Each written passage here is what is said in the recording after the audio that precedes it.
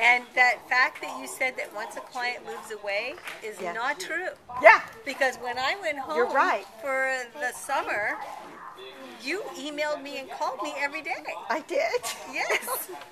Well, and what did we do? We came and we looked at a house and we made an offer, and you found one better than that, and we made an offer on a different one. It worked out so much better, didn't it? And you did.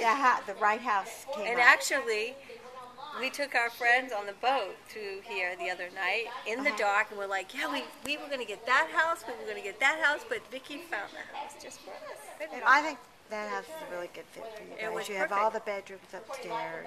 And then you let all those contractors in, even after we sold. Yeah. That was awesome. Aww, and then we had it painted and a wall. Yeah, it was awesome. It's a great house. It really is a good house. Perfect for us.